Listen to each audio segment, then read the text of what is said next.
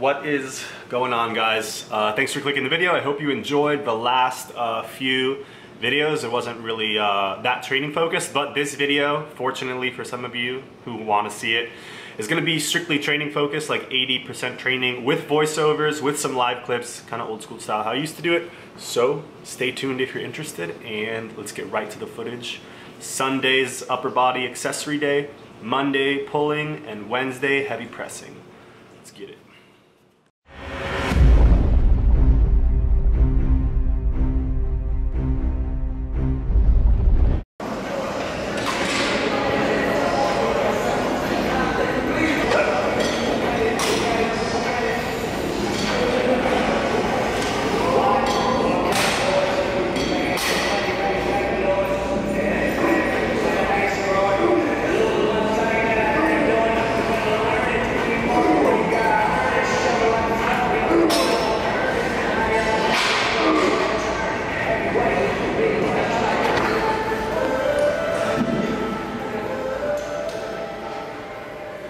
What's going on, guys?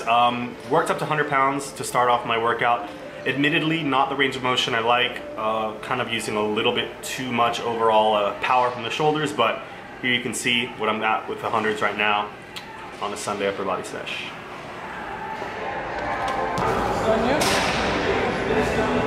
Nothing much, working hard.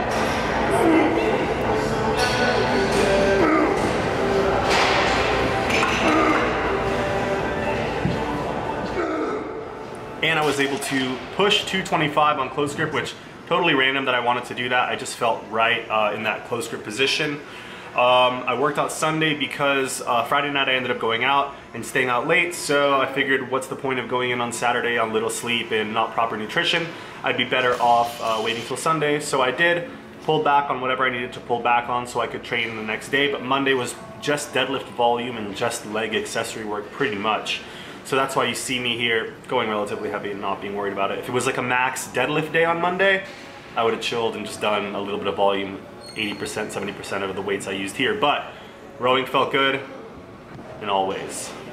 I'm gonna show you guys this shoulder raise set.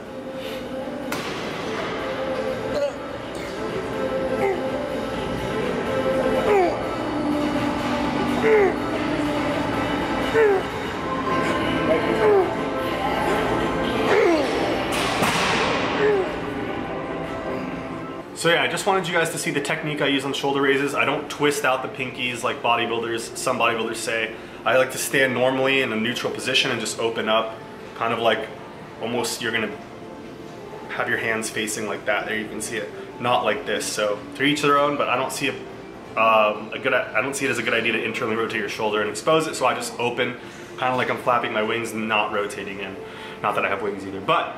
The rows felt good, 225 felt good. I just stayed tight in a close grip position, and the dumbbell rows with hundreds felt good. The lat is healing. It was 95% for weeks, now it's like 98%. I just get a little tingling sensation randomly, but right now it's feeling like 100%, so fingers crossed. I just have to train smart, and that was really it. Good upper body sesh, definitely got some arms in, and this is something I haven't done in months because I get some tendinitis here, but getting back to it, starting light, and pretty good shape.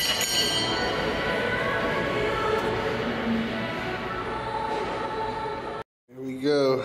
That's the morning right there. Bright and sunny, 8 a.m. Get you guys here. So back on these early morning workouts. It's not too early morning, but I was up around 7 to get some protein. Now we're heading to the gym.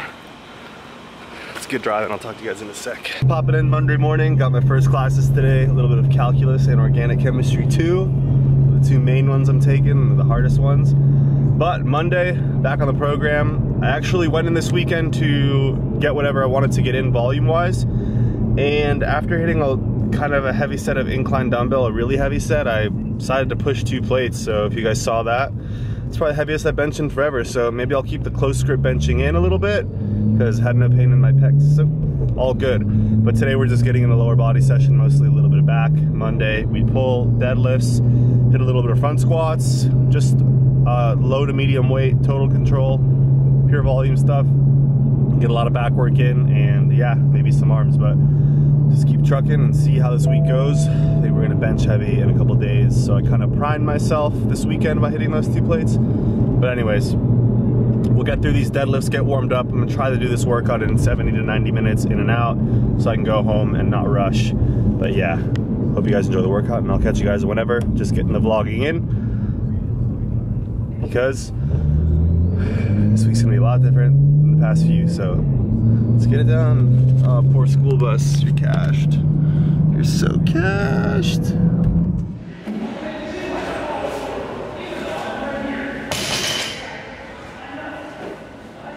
And the semester has begun. So Monday, Wednesday, Friday, I'm gonna be in the gym around 8 a.m., out of the gym around 10 a.m., in class at 11 a.m.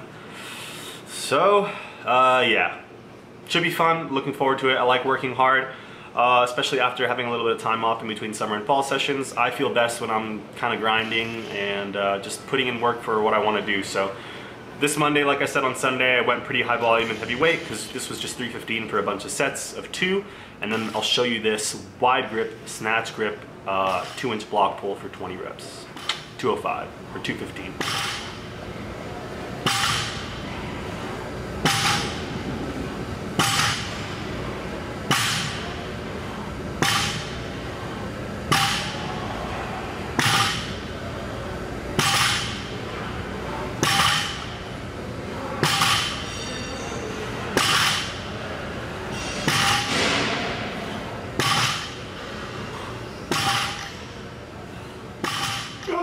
And after the deads, went into front squats. For some reason, it was really easy for me to go as deep as I wanted this day, and I think the form felt better than it looks here. So something about, maybe it's what I'm wearing, I don't know, but something about it felt awkward. Not my best front squatting performance, but you know, we'll see what happens. Not concerned with progressing my leg pressing like my squats. I'm concerned with getting better at doing them. So here you can see, I'm sure all you guys, form police, are gonna tell me this is what my back squat should look like. And I know you guys always criticize my back squat like it's a good morning, and I understand that, but for me to do a back squat and have it look like my front squat feels physically impossible. I try very, very hard, but as soon as I have more than like 90 pounds on my back, I cannot generate any torque to force my back upright in that position. So could be me, could be that I suck at squatting, could be that I don't want to learn. I don't know, honestly. But my front squat looks like a back squat, and then my back squat looks like a good morning. And it's just, it is what it is. I wish I could change it, you know, I try, but we'll see. I obviously understand where you guys are coming from, and you guys are probably correct. I'm probably the one doing it not that correctly, but I'm trying, and I'm not just gonna obey people on YouTube and fuck myself up because I can't do it. So I don't want to get hurt forcing the issue, but I need to look into it more, and I've been looking into it for a long time, but unfortunately I don't have video footage of me squatting 5 years ago when I was doing 315. Like, I could walk into the gym, do a plate, do 2 plates, do 3 plates when I was 21, and I would feel amazing. And I think the form may have been good morning like that. I don't really know, but yeah, just showing you guys the highlights here of my top sets. Did some lunges, did some back extensions, did 100 reps of leg curls with very little weight, but my hamstrings were pumped as hell. So again, there's really no specific method to my madness when it comes to this type of programming. But once every few weeks, I try to go close to a gym max, or 90% of a gym max. Once every few weeks, I like to throw in for certain muscle groups crazy high repetitions. And other than that, I like to work between 60 to 80% with varying rep ranges. So that's pretty much it. I'll let you guys watch the rest of the workout. Monday, deads, legs, a little bit of back, a little bit of calves, a little bit of abs, hard ass training. Hope you guys enjoyed this one, and I'll see you for Wednesday morning's workout a little later. Enjoy.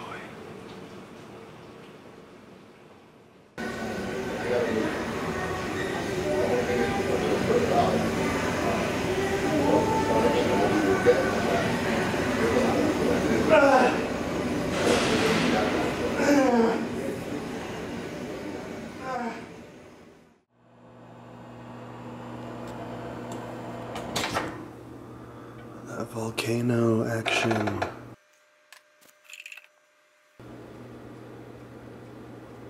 Alright guys, early morning just like Monday.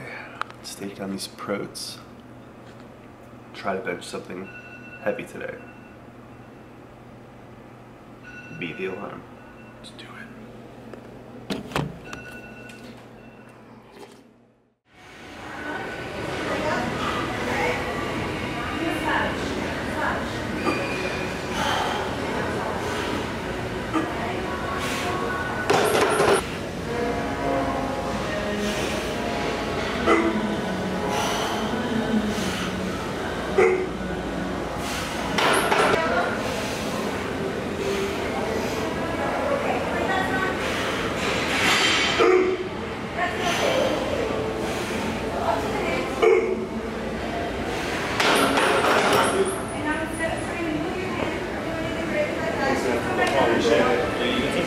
Yeah.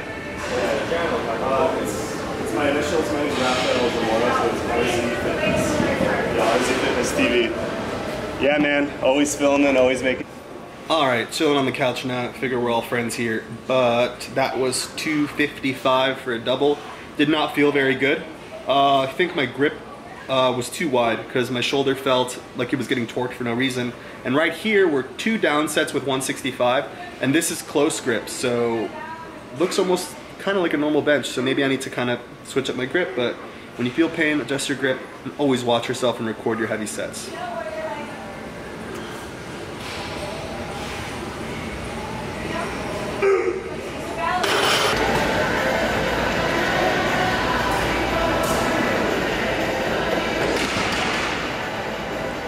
So pushed as hard as I could on those 15 reps of close grip. Anytime I lowered the weight, I just pushed as hard as I could, and that was it for the chest training. Did a few sets here on lat pull down, full range of motion, not cheating, and of course, some more triceps. So trying to hit arms every single workout, or at least Monday, Wednesday, and Saturday. So arms are hit 3 times a week. Friday when I go in and squat and do legs, usually not gonna hit any arms unless I feel up to it, but I should probably work on other things, mobility, you know, unique exercises or balancing and making sure I hit all muscles from all angles and not just doing only compounds. So arms are a priority, but I'm not gonna sacrifice my progress just because I wanna hit a couple sets of arms. So full range of press shoulder, full range of motion shoulder press, full range of motion shrugs with 275. Everything was, you know, 3-ish sets. Got in and out, and was able to do this workout in about 90 minutes as well. So feeling really good overall, getting arm volume in, sticking with my compounds. We should see how squats, we will see how squats go on Friday. Always worry for squat day, just put pressure on myself because I want to improve, but I also need to train smart. And as you guys know, training hard is easy for a lot of us because we have a passion for that feeling. But training smart is the challenge because we're not as smart as we think we are, and we let our emotions get the best of us. We can't control how we feel always, so sometimes going in with a plan helps you, because if you train instinctively, sometimes your instincts aren't always right, or you're, you know, whatever. I don't want to get philosophical, I don't really know what I'm talking about, but you guys know what I mean. Having set plans every single time you go to the gym gets boring. Having no plan, I think, is not optimal. So find your balance, train hard, and I'll see you guys soon. Thanks for watching and sticking around. Hit the like button if you did. Peace. Alright guys, 10 a.m. Time for school. Good try. 2 more sets.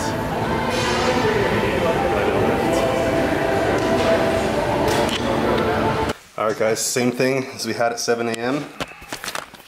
Protes going down. I'm gonna get my ass to school. That's it. Good ass push workout. Didn't go too heavy, but heavy enough. Let's get it. What's going on, guys? Just got home from campus. Little meal action. Check this out. You guys aware? What? Up at 7 getting my first meal in. It was just 4:20. 4:21. Oh shit. But yeah, that's what my Monday, Wednesdays, and Fridays look like, which are training days. So get my first meal in around 7 or 6:30, head to the gym, head to class, and I'll usually get home between 4:30ish and 6. My teacher let us out early today for some reason, but on Fridays I have a class from 5 till 3-hour lecture, I don't know. But yeah, Monday, Wednesday, Fridays are long days. Still getting the training in. Shout outs to everyone who signed up for online coaching. Thank you very much. Spaces are filling up, but we're good to go. Riley and Garrett, I think you guys signed up today so far. But yeah, edited the Q&A video at school, so if you guys saw that, I hope you liked it. Hope you commented if you want more. I'll be bringing you guys more shortly. But yeah, nice and tired. Gonna get that video uploaded later. But I'm gonna have a cat nap first. You mad? Who's mad? Who mad though? That matching. Say hi, Burrito. Say something. Say something. Say something. Say something.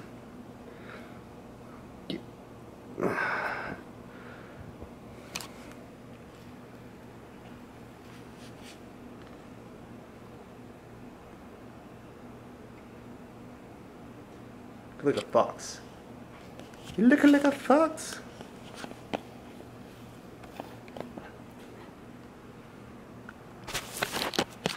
Alright guys, I'm napping out.